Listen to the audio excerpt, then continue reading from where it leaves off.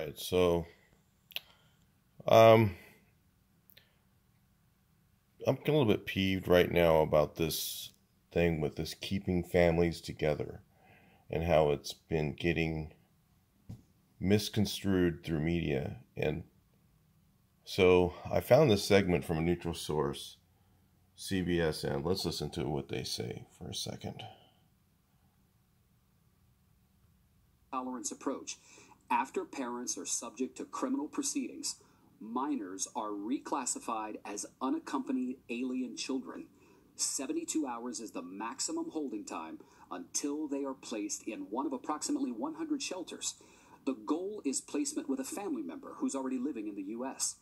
If a parent seeking a claim of asylum is denied, Wait a minute, hold on. What does that say right there? Okay, so this is what's happening, and I heard about a case about this, and I just wanted to share this with you guys. So, there's a lot of people really upset about this, okay?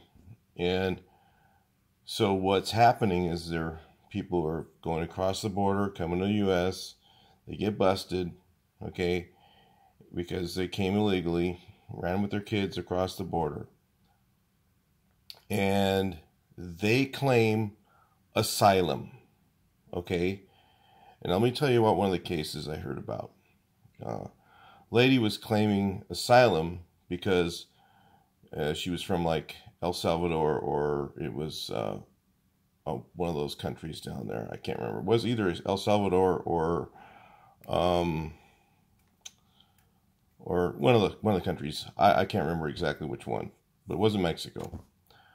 And she said that that she was claiming asylum because she got a divorce, and she thought her husband would, if she went back to her country, that her husband would kill her.